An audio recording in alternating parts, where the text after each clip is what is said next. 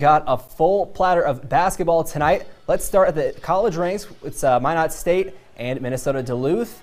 And big start to the second half here. Austin Andrews, the flush for the Bulldogs. The Beavers open the second on a long field goal drought. Michael Jock curling inside for two. Bulldogs, a big second half performance to win 95-82. Same teams meeting up on the women's side earlier in the afternoon. All Bulldogs early. Madison Granica knocks down this tray and they start the game on a 9-0 run. The Beavers don't score for the first 6.5 minutes of the first. The big girl, Emily Shrema, scores the team's first 8 points to break the drought. Minot State loses 77-54.